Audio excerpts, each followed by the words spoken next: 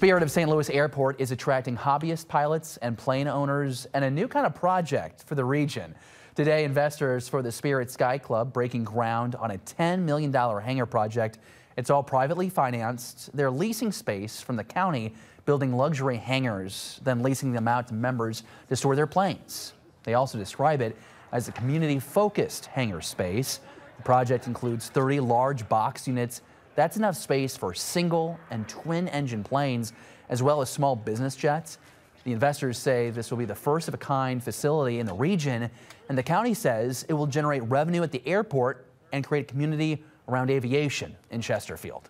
This piece of ground is raw, and we've been trying to develop this for quite some time, and a project like this will attract other businesses. The Spirit Airport is just a great airport to fly in and out of, and it really has a great spirit of entrepreneurism here, and I think this will really spur that on. A really exciting expansion. Construction on the hangars will commence in the next few weeks with the goal of opening the club sometime in 2025.